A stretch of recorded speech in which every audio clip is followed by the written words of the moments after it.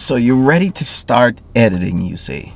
Well, the first thing we've got to do is get these drones up, get some footage, and then we start editing. You ready?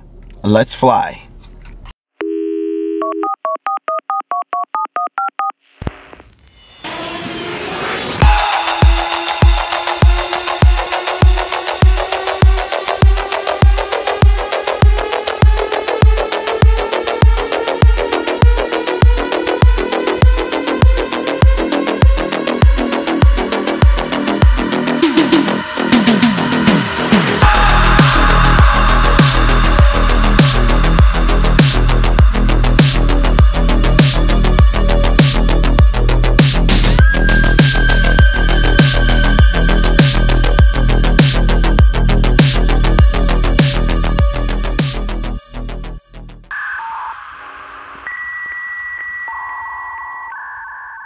So first things first, you've got to download Filmora. Good news is it's available for PC and for Mac. When you launch Filmora, it looks like this. Very simple, very clean, very easy interface. You can hit import and just import files right here, or you could just click on this box right here, right? It accesses your computer and you can pull your files from your computer into your editing program. I like to hit this little plus box right here and make, I don't know, a folder called Mavic Air 2. And here I click the plus sign now, and I'll drag all my Mavic Air 2 videos, clips into there. So if I go to Mavic Air 2 on my computer, here it is, Mavic Air 2. I hit Control A to highlight all, or you could just use your mouse and drag it over all the clips. Whichever one works for you is fine. And highlight all the clips and just hit open. Bam. All your clips come in here, right? And these are 4K clips, right? Now I'll hit plus again and create another folder, and this one I'll call it Mavic Mini. Right? And this will create another folder called Mavic Mini. Hit enter and then hit the plus sign again, and then I'll go back out of my Mavic Air, go into my Mavic Mini. And you see why I like to organize my stuff on my computer, because it makes it easier to find and easier to import. And when I create folders in my editing software, everything kind of matches up and it's seamless. Again, you don't have to do that, but I'm quirky like that. Let me know in the comment section if you're like that too. I've got all my Mavic Mini stuff. I will do the same thing. I will highlight all and hit open. Great. So now we've got our DJI Mavic Mini footage imported into our editing software, along with the Mavic Air 2 footage. We're ready to edit. Now, here's where the creative process kind of differs. And for me, it all depends on what mood I'm in and what kind of feel I'm going for in my video. Music is very important. So my go-to spot for music is right here. YouTube audio library, link in the description below. It's a great way to get free music, and I just go here and I select what I'm looking for. Instrumental,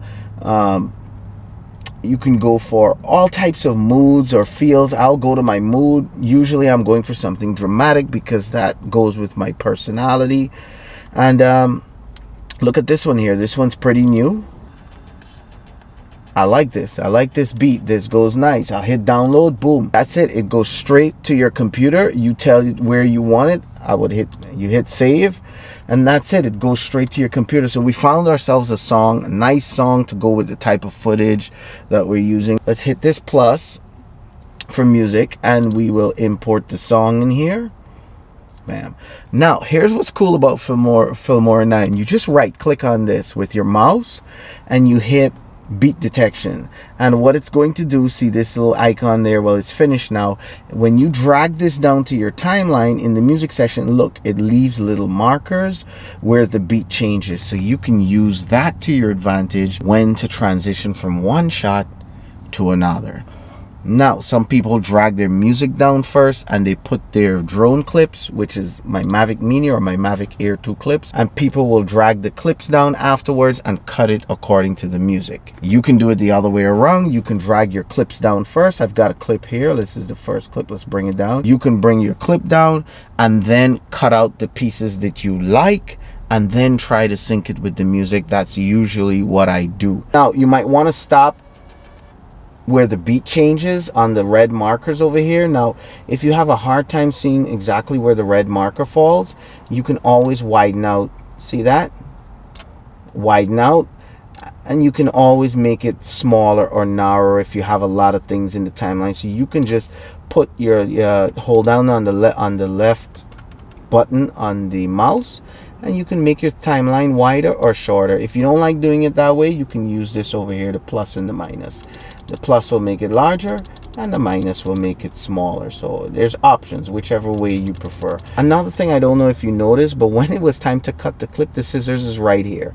I don't even have to move and go up here to the scissors, and you can drag it up if it's in your way or bring it back down. It's fully adjustable. So this is really cool. It doesn't bother me. I like it there. If I highlight this clip, you see there's a blue line going around this clip, and I hit the cut button, it will cut this. I don't want to cut this, so let's undo. I'll highlight the song at the bottom, and then I'll hit cut, and it will cut the song only. And now I can take this clip by clicking on it, slide it over, and guess what? It's going to start right where that cut mark is. Right now, when it comes to moving back and forth on the timeline, there's a few options. You can grab the top here with the mouse with the left button and just drag it back and forth. But if you're a keyboard type of person, check this out. You just go to the help section right there and you hit keyboard shortcuts. This will show you all of the shortcut buttons, what everything is for. Now, I'm not a keyboard type of person because I'm not good with typing. I never took typing. I'm kind of slow with it. The only thing I do use my keyboard for, I'll hit spacebar to start a clip, spacebar to stop a clip, and then my arrow keys. I use my 4 arrow keys. Up on the arrow key goes back to the beginning of the clip. Down on the arrow clip goes to the end of the clip. Up goes to the beginning and end of the clip. So that's a good way to jump between clips. And of course, there's a left and right arrow, which helps you scrub through slowly, going forward and going backward. So that's about the only buttons that I use on the keyboard, but of course you have much more options. Now I've got my beginning highlighted over here. Bam, here we go. And what I can do also, let's just start this right by this little red. I'll drag my arrow right here where the beat kind of goes through a change. I'll cut, and then right around here, see how it's kind of building up. The song is building up more steam. While the song is building up more steam,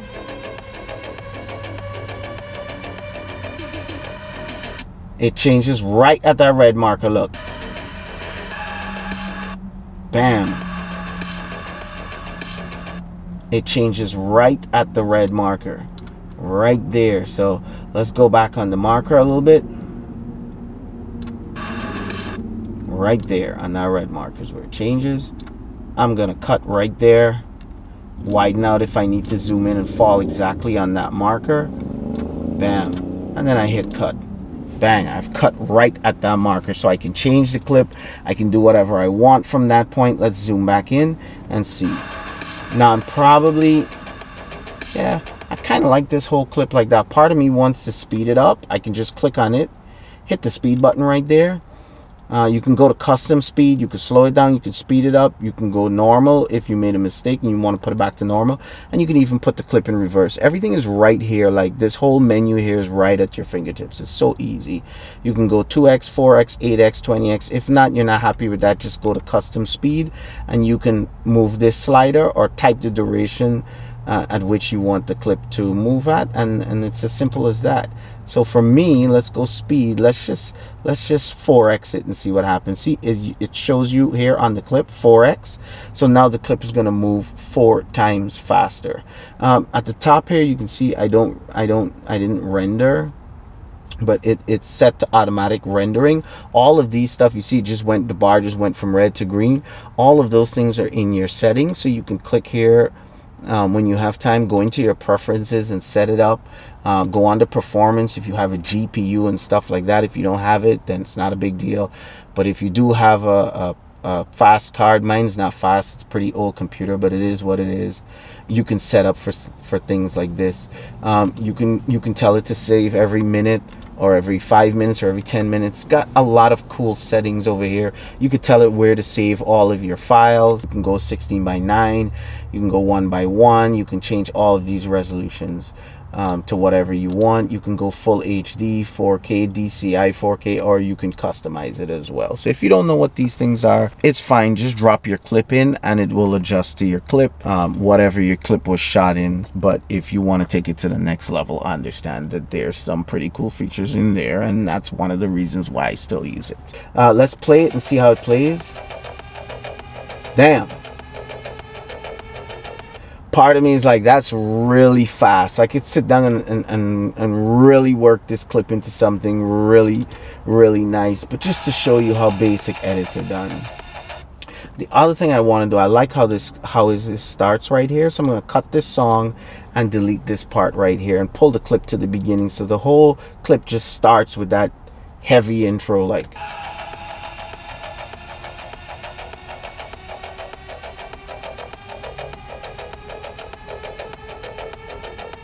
Yeah. Now part of me is like, you know, this, I'll put it back to normal, which is pretty cool. You can undo or just put it back to normal. It goes back to what it was. So let's take a look at what we have now.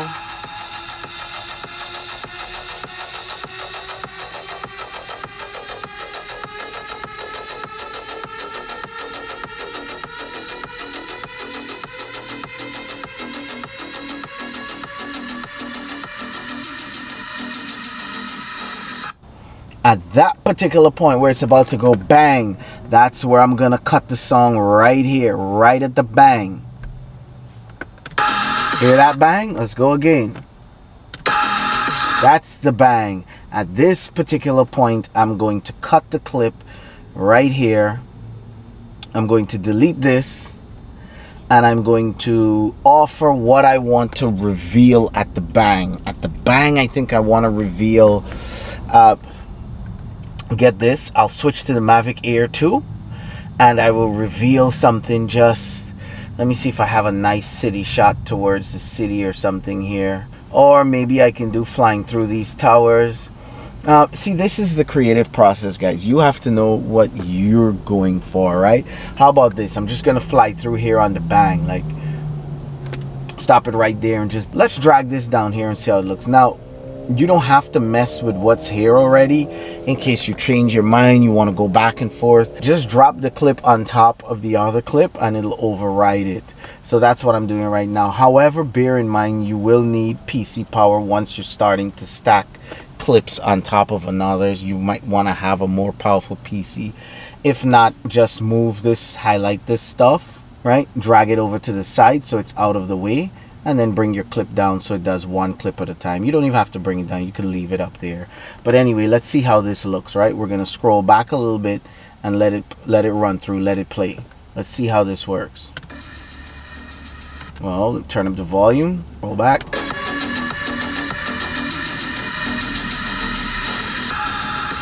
Okay, the timing is right. We just have to cut to the right shot now.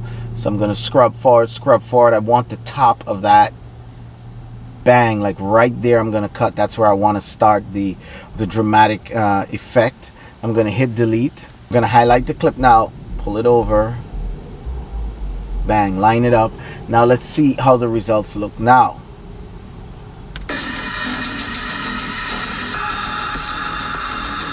Nice. Okay, so I'm gonna pull back a little bit. As soon as I clear this, then I'm gonna stop here. I'm gonna cut that.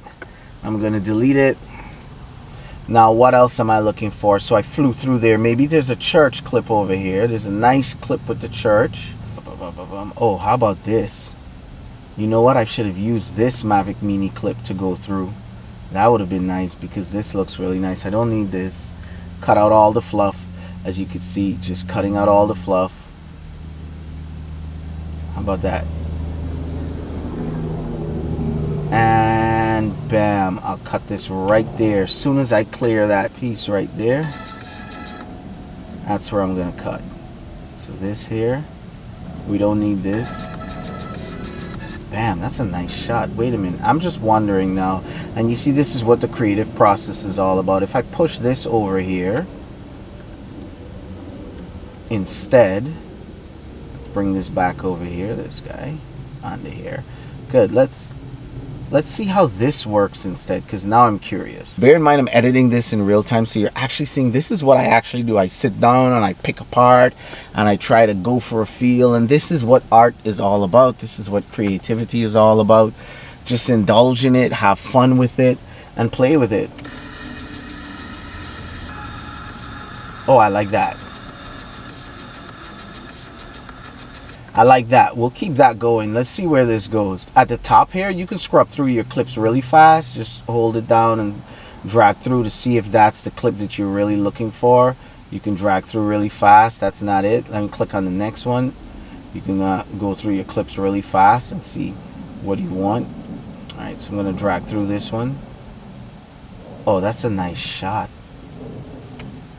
Bam. Another good piece of advice is it's always good to edit your videos right after you film, because you kind of remember what you film as opposed to letting days go by, which I'm guilty of. I think I'm gonna go with this one, the church that's rising. It looks nice. It has the city in the background.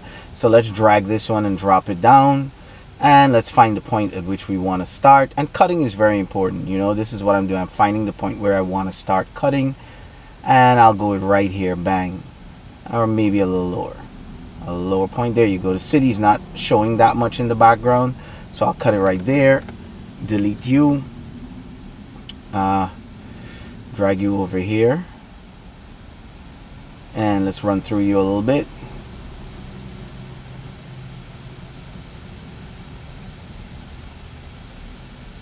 Bam, this is a beautiful shot. Maybe we'll stop as soon as the cross goes out of the picture. Bam, let's cut right there. As you can see, I'm not cutting to the music, I'm cutting to the shot that I'm going for, and then I'm trying to adjust the music into it afterwards. So let's see how this works. Let's see how it plays, and then we'll make a decision. So I drag it back, turn up the volume. I like that. I like that. This is nice. Nice. Nice. Nice. Nice. Nice. I like this shot. Oh, look at that. And then you get a little black, which is like a little moment for waiting. Bam. Then you see where the cut is at the bottom here. That's where the next beat changes. I cut it right there. So just before the beat changes, you get a black screen. And then something even more dramatic. What would be something even more dramatic? I would think this clip here would be even more dramatic. So let's bring him in. Drag this back over. Let's see how this works now.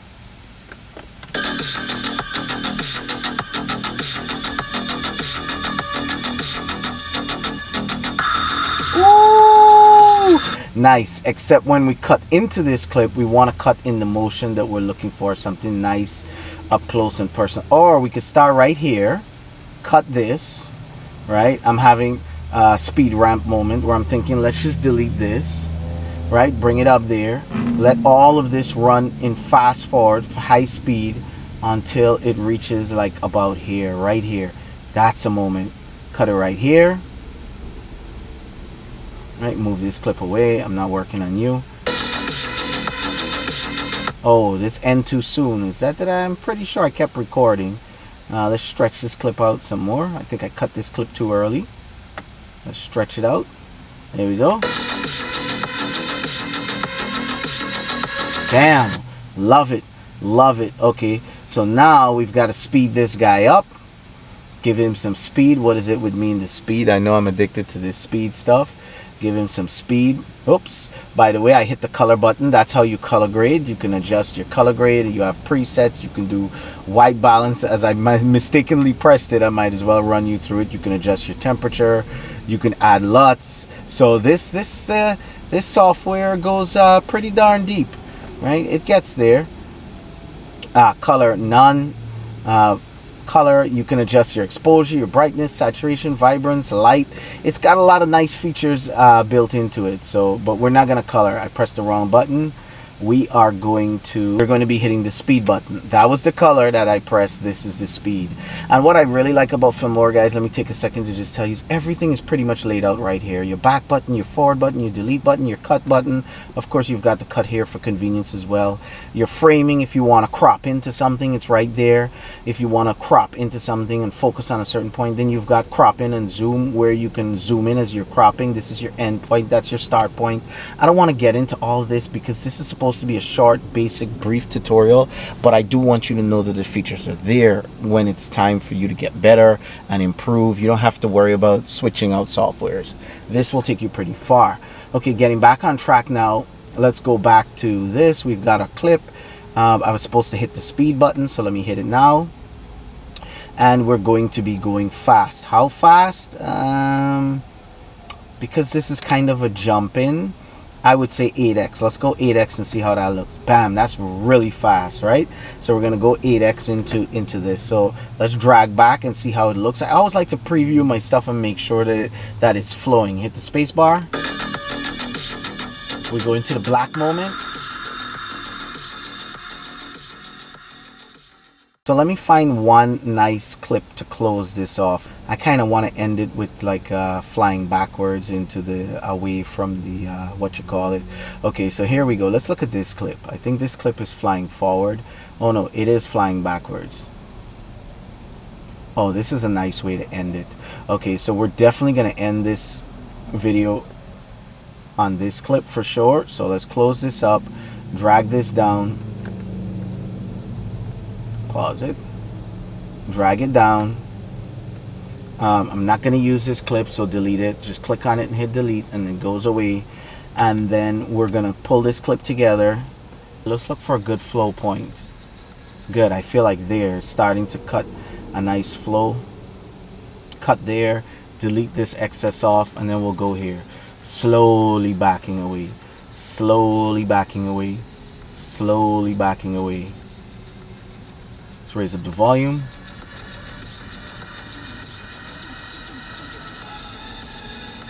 Now that's what I don't want. I don't want to go into another high point, although I will utilize it properly. We got to find an ending point, and I'm going to time this to the video right where it goes. Let's try right here. I'll try and cut right here. See that? Delete this. All right, I'm also going to cut right here and delete this. Right now, to make the video, the sound not end abruptly, I'm just going to double click on the song, and then if you look up here, a menu appears. It's like everything is right in front of you, which is cool. I just slide this bar that says fade out, right? And if you look at the bottom here, pay attention here while I slide the bar, right? I'm going to go back and slide the bar. You can see the fading, how strong it is. This is a strong fade. That's an abrupt fade. This is a smoother fade. So let's go for a smoother fade right around here, and then let's play it and see how it ends.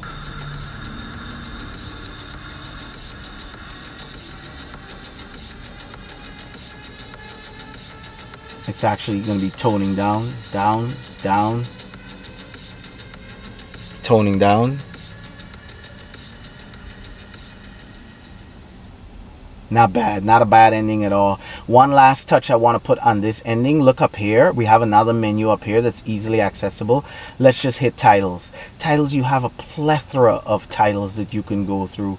All different types, right? You can play around with it and see it. I usually like to start with the most basic title. I'll just drag it and bring it right down.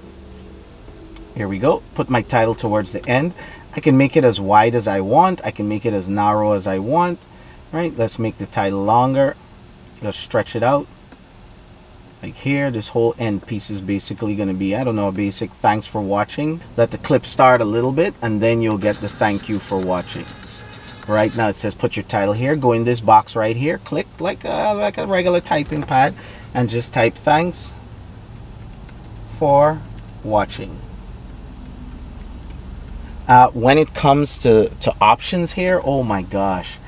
From the size of the writing, which is 80, you can bring it to smaller, or bigger if you want. It's all up to you. Let's leave it there. You can go bold, italic, typical stuff. And then when you click advanced down here, you have more features that you can use. I mean, you can pull the drop down menu and change the fonts. Typical typing program, whether you want it in the beginning, middle. If you've ever used Word, it's the same basic kind of thing. And then on the left side here, you have presets. So like you can go opacity. So look at the writing as I slide down, the opacity becomes more transparent.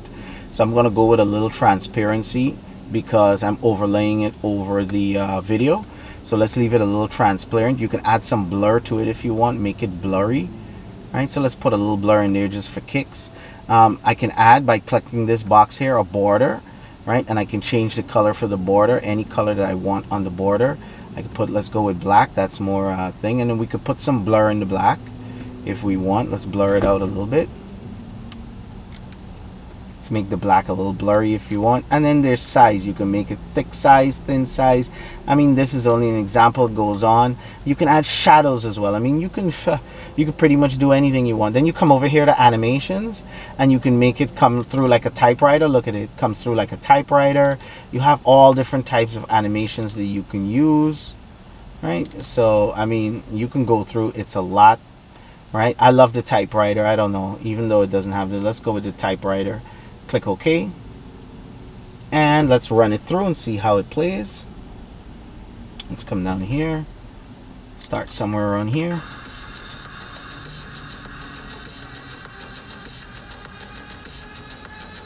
Nice. Thanks for watching. Right, bear in mind you can just click on the writing when it's on the screen and just double click on it and drag the box to move it around anywhere that you want it to move. So we could bring it up in the sky if that makes it, you know, a little bit better. You have that flexibility of doing whatever you want. The last thing that I want to show you guys how to do in this basic tutorial is transitions. Transitions are right up here. Look where my mouse clicker is. You have audio, you have transition, you have effects, elements, so many things you can do with this program, and everything seems to be at hand reach, which is why I love it. Okay, so let's do a transition. I mean, there's tons of transitions here, cool transitions, but I like this one. Let's go in the ease effect and let's put a transition here. Look, I dragged it from here, I'm bringing it down in the timeline. Boom, you could see the transition right here. So let's click there and see how that transition looks. See that? See that? You get a nice smooth blend and you have yourself a drone video. This one here is 57 seconds long. It's perfect for Facebook sharing. It's under a minute. You can even share it on Instagram if you want for short form content. Let me know in the comment section if you want me to make more of this type of content for you, if it's something that you really want. Also, let's give it one last playback.